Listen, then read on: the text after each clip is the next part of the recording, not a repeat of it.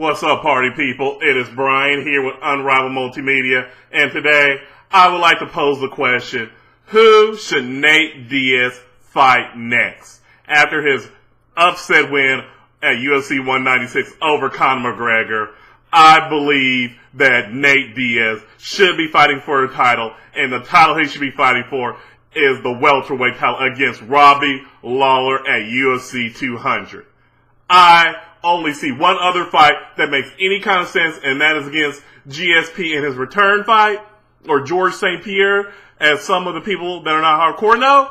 But if you want to make the most money at the UFC, you've got to put him against Robbie Lawler. That would make an incredible headline fight. It would be a bloodbath. Both of these guys seem not be able to go down. They're both going to come forward. Striking will be at an all-time level if you get both of these guys in the octagon at UFC 200.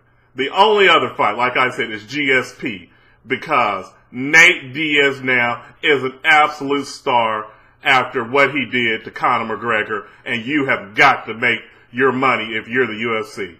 I don't see him going back to lightweight against Rafael Dos Anjos. You know, Dos Anjos, he's more professional. He's not going to really hype the fight up a lot.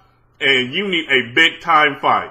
You need a fight that you know is going to deliver. And right now, I believe there's not a fight that delivers more than Nate Diaz going up against the welterweight champion, Robbie Lawler. And that just makes too much sense not to do. I want to hear from you guys out there and see, do you think anything else makes sense? Because in my opinion, there's only one way up, and that is for a title fight. Imagine Nate Diaz as a title holder. My God, if you are a hardcore MMA fan and been following for a long time, Nate Diaz as a title holder, that is just nothing but dynamite. Because you never know what antics the Diaz brothers are going to throw out there and what might happen before the fight and in the fight. So, if you're the UFC, you have got to do that.